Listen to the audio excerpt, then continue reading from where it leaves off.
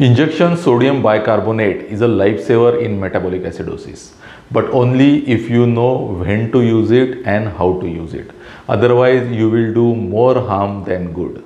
Hi, I am Dr. Saurabh, and in today's video, I am going to explain you with actual example the 3 steps of how to give injection sodium bicarbonate in metabolic acidosis. So friends, before starting this video, I would like to tell you that if you have come for the first time on this channel, then do subscribe this channel for more such clinical insights. So friends, let's get started. So now first we are going to see what are the indications of using this drug in ICU. So the first and the foremost indication is severe metabolic acidosis. When the pH is less than 7.1 or the bicarbonate level is less than 10, then only this drug is indicated. In simple type of metabolic acidosis, we are not supposed to use this drug. Then the second indication is hyperkalemia. Then the third indication is overdose of certain drugs like tricyclic antidepressants and salicylates. Here it is used in forced alkaline diuresis. And the last indication is during cardiopulmonary resuscitation. But friends, in today's video, we are going to keep our focus on this use, that is in severe metabolic acidosis. Now we go to the actual steps. So friends, here is the ABG of a patient, and here the pH is 6.98. Means the pH is less than 7.1, and here there is an indication of using injection soda bicarb. And here we will require one value that is required to be put in our formula, and that is of bicarb, and here the level is 4. Now we will see how the dose is calculated with a formula. So the formula here is the dose that is required to be given in milli equivalents is equal to 0.5 multiplied by weight of patient multiplied by in bracket desired bicarb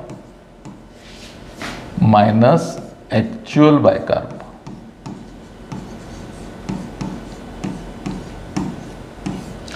So in this formula, the weight of the patient can be calculated. Actual bicarb is the bicarb that we get from the ABG. But the question is, what is the desired bicarb? So the normal level of bicarb is 24. But clinically, we do not aim for this level, and we aim for 18 to 20. We do this to prevent the overcorrection. Now we will see actual how this formula is used. So now the formula will be like this: 0.5 multiplied by, let's see, the weight of our patient is 60 kilograms. So we put here 60.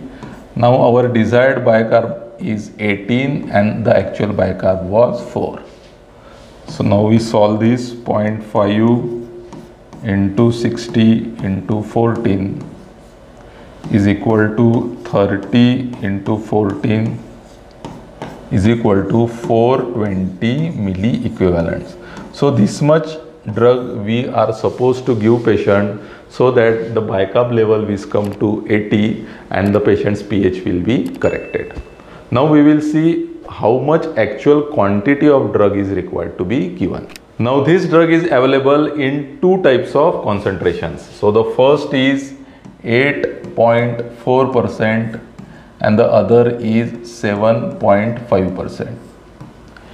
In case of 8.4%, there is 1 milli equivalent of drug in each ml, and in 7.5% there is 0.9 milli equivalent of drug in each ml. These are the concentrations that are available in India. If you are from the other country, then before giving this drug, check the concentration and see how much milliequivalent of drug is present in each ml, and accordingly then you will have to calculate the quantity.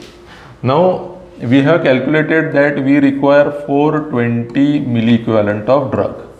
So if you are using 8.4%, then you will need 420 upon 1 is equal to 420 ml of drug.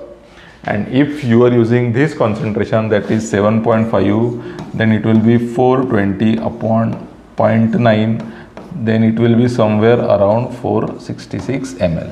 So in this way, depending upon the concentration of drug, the actual quantity of drug that is to be given to the patient will change. So this was our second step, that is deciding the quantity. Now we go to our third step, that is actually how to infuse this drug to the patient. So now whatever quantity of drug we have to give to patient, we have to divide it into two parts. In the first part, we have to give 50% of drug in 4 hours, and the remaining 50% we have to give in 24 hours. So we calculated in case of 8.5%, we need to give 420 ml. So in first 4 hours, we will give half of it, that is 210 ml. And in the 24 hours, we will give remaining 50%, that is 210 ml. Now the question is how this drug is actually given. This drug is very concentrated, and if given by peripheral veins, then it can cause thrombophlebitis. So we have to dilute this drug. So how we dilute this drug? We dilute this drug in dextrose 5%. Generally 50 ml of this drug, 50 ml of sodabicarb is diluted in around 100 to 200 ml of dextrose 5%. This we decide depending on the fluid status of the patient. And if the patient is hyperglycemic, then we may have to dilute in 0.45% saline. So this is an important thing that we have to keep in mind, that is the dilution. Now I will give certain tips on how to give this drug to patient. First is never use normal saline for dilution, because in normal saline there is lot of chloride, and this chloride can cause hyperchloremic acidosis. So we avoid NS during dilution, that is normal saline, that is 0.9%. And if you are giving this drug by central line, then no dilution is needed. Third, always prefer a separate IV line for this drug, because if this drug is combined with some drugs, there can be problem. Like if you give this drug with drugs containing calcium, then there can be precipitation. Or if you give this drug with certain ionotropes, then these drugs will not be effective, because most of the ionotropes are acidic in nature, and if you combine this with the alkaline drug, that is soda bicarbonate, then ionotropes will be not effective. Second, never give this drug in bolus except in emergency. In emergencies like shock or during cardiac arrest, in that case only you should give bolus, otherwise you have to give in diluted form. And always monitor ABG, electrolytes and fluid status of the patient. Now what are the side effects that can be possible while giving this drug in a patient? First, there can be overshoot metabolic alkalosis, and this is the reason why we aim for the lower levels of bicarbonate, that is 18 to 20. Then there can be hypokalemia. There can also be hypernatremia and fluid overload. Keep in mind that there are a lot of sodium ions in this drug, and it can lead to fluid overload, and you have to particularly be cautious in patients of congestive cardiac failure and renal failure. And lastly, this drug can lead to hypocalcemia and tetany.